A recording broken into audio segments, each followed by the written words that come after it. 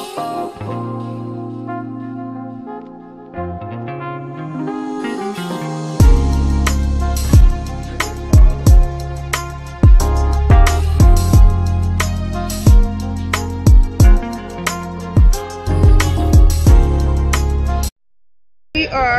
go ahead and introduce yourself.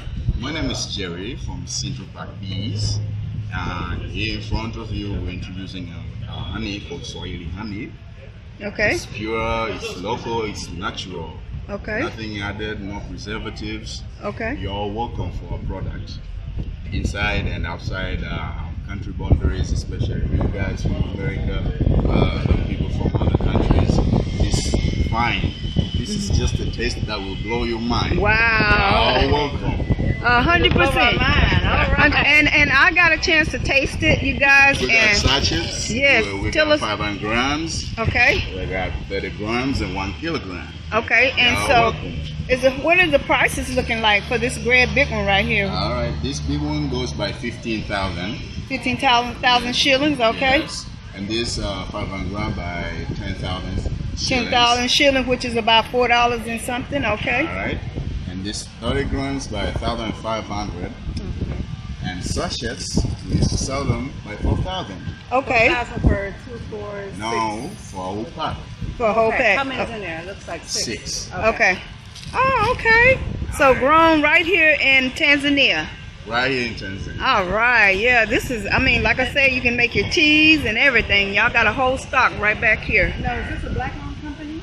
Yes, black. Yes. The CEO is around the corner, you guys, so he's hoping he can keep his head out, but he's busy, administrative duties. And this young man. And so this is located at Mickle Cheney's, okay? This is Mickle Cheney, so anybody coming from America or wherever you might be coming, you want 100% pure local honey, then you come and look this business up. It's a black-owned business, and the honey tastes so delicious, so sweet.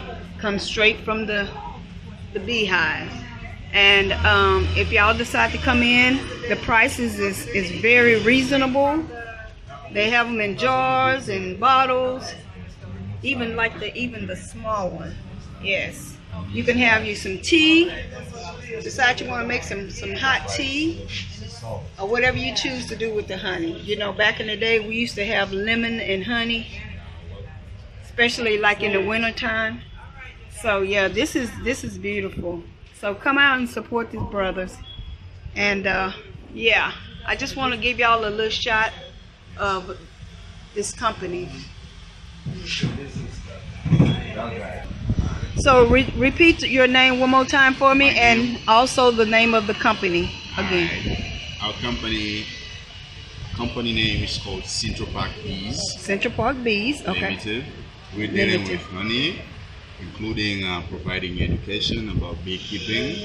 Okay. But also the let's say the bee wearings and all stuffs, but inclusively honey. All right. Yes. Yes. And here in front of you, we have Swahili Honey. This is a very, very, very inclusive product from Central Park Bees. Okay. Here comes in front of you 1 kilogram for 15,000 and 500 grams by 10,000. Okay. And we have 30 grams by 1,500 and have sachets for 4,000. Okay. All right. Believe me, this test will blow your mind. You should try one. You're going to fall in love. Yes, it's purely Tanzanian, sweet, organic, and local. Sweet honey. You'll be saying, I love this honey. I got video going. This is all pure local honey, straight from Tanzania. Look at the bee.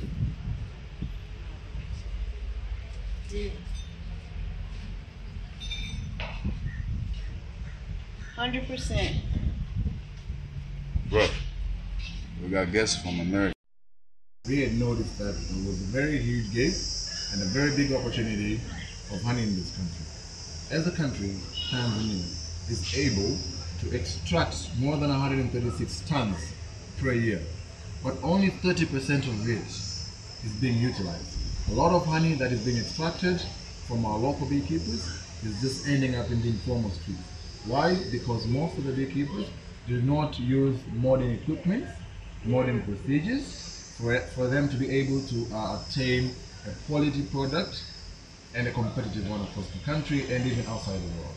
So as Swahili Honey, we brought a solution by educating the local beekeepers, by giving them finance and equipment, and in turn we purchase the honey from them, and then we brand it as much as we get this one. Nice. Social responsibility that they are taking charge of. Good.